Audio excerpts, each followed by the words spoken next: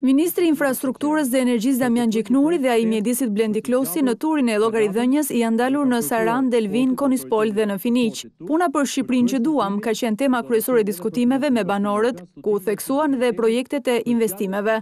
Kam komunikuar me shoqëritë e kroçerave për të bërë një projekt shtesë për të zgjatur kalatën dhe kam kërkuar portit, autoritetit të portit tu, për të bërë studimin që do ta çojmë edhe për financim Bashkimin Evropian, studimin e fizibilitetit për zgjatjen e kalatës në mënyrë që kroçerat mos rrinë në det, të ankorohen siç duhet dhe të ketë një numër më të madh. Mundësia është që ne të kemi mundësi, sidomos nga muaji prill deri në tetor, çdo ditë të paktën një kroçer në qytetin e Sarandës.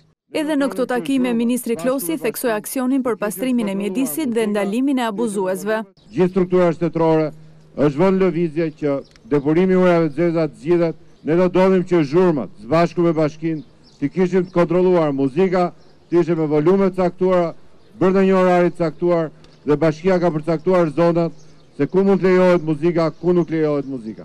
Do donim të kishim sigurinë plazhe.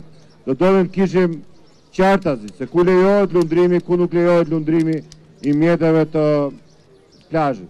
Në Delvinë, Gjiknuri premtoi se brenda vitit do të fillojnë konkretizimin e dy veprave publike, që njëkohësisht përbëjnë shqetësimet kryesore të këtij komuniteti, Rruga Kardhiq-Delvinë dhe ujësjellësi i qytetit.